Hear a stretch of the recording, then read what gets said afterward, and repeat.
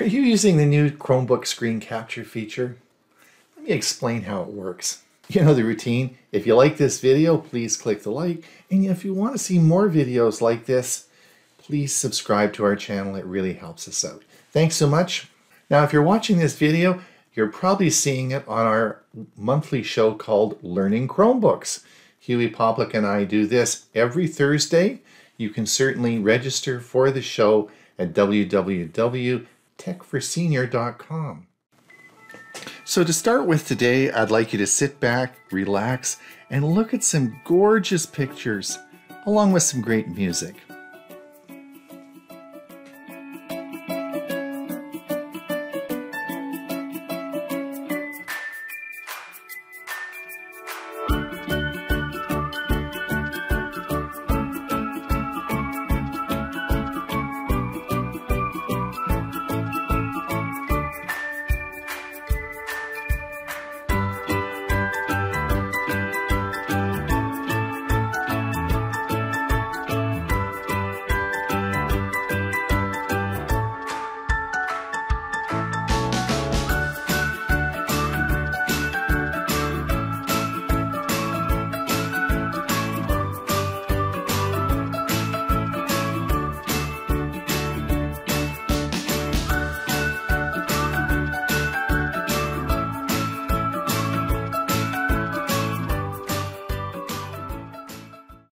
So let's have a look at where I found those gorgeous pictures. We're going to come up to settings.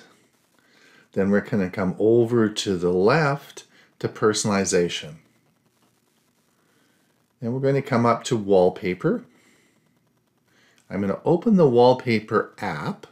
Remember, this was a new feature in the recent OS update. We're going to come down and I'm going to choose landscapes. You have a whole bunch of choice on the left side of all the different types of pictures you can get on your Chromebook. So I'm going to choose landscapes. And as we come down here, you'll see that there's a little button here that toggles on and off. And this refreshes daily. When you have this toggled on, you get all these beautiful pictures, a new one every single day. All right, I'm going to show you in 2 easy steps how to do a screen capture of this beautiful picture, which is the background on my Chromebook, and put it into Google Photos. So let's come up to screen capture here. Now this really works well now. They've done such a good job in making this so functional. We're going to click this, and now we have a bunch of options. And let's look at what our options are. Well, we can actually take a picture, which we're going to do, or we can actually record a video. Both are your options on your Chromebook. And once we decide on a picture, we can decide whether we want a partial screenshot, whether we can select the area, or we're just going to take the whole screen, or we can just choose a window. So we have 3 choices here, and we're going to select the full screen screenshot, and I'm going to click that. And all I have to do now is just bring the cursor up and click anywhere on the picture. Boom, there you go. It's now done for you. And watch the little menu that comes up here. Now I'm going to suggest you just follow this along. We're going to click Show in Folder. Make this real simple for you. All right. Now, what it's going to do is it's going to show you the highlighted the image that we've just connected, and it's going, so you don't have to do anything. Don't touch anything.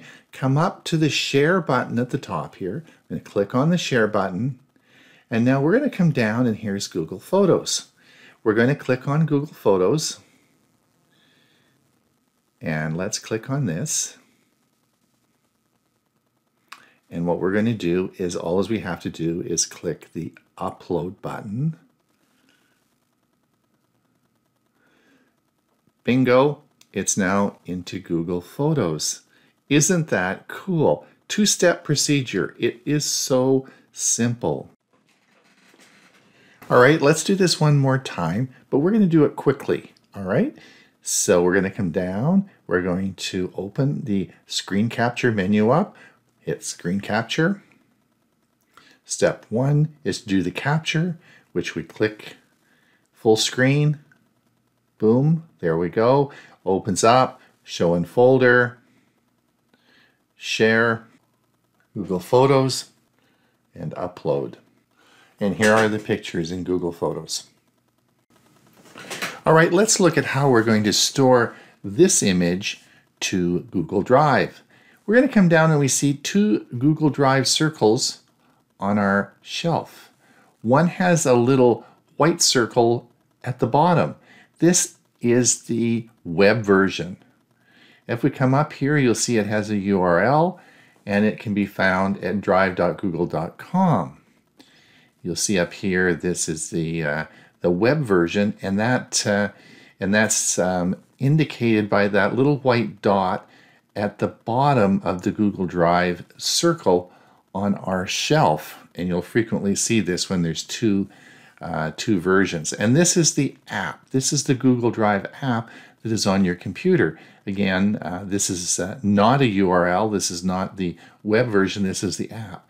Now let's look up here. We see it says My Drive, which is my drive in the cloud, and this is on the computer. And I have a bunch of different computers connected to Google. So we're going to stick with My Drive, which is the drive in the cloud. This is the web-based version, and we're going to create a folder. We're going to click on this, and we're going to create a folder. We're going to call it Backgrounds. So these are all the options we have, but let's click a folder, and we're going to call this folder Background. There we go. Let me type this in, and this is going to be Background, and then we're going to create a folder here. And if you look, you'll be able to see it on the right-hand side right here, and this is now a folder, and we're going to put the picture that we're going to save into this folder. So let's get out of here, and we're going to come back now. And isn't that a gorgeous picture?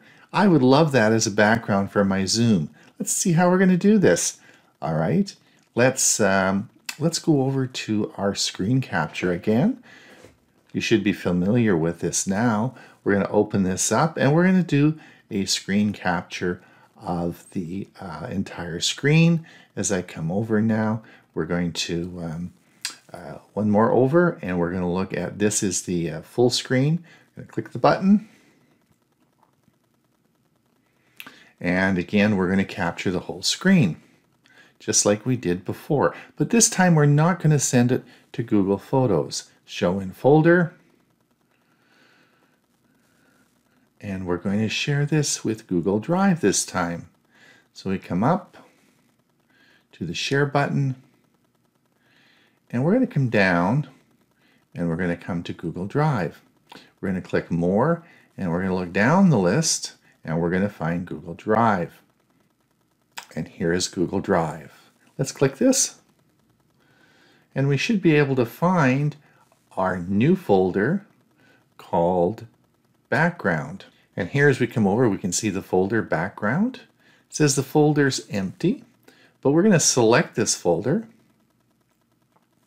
Come down to the right hand side, we're going to select it, and we're now going to it is selected, and that's our picture that's going to be going up into your Google Drive, and we're going to hit save.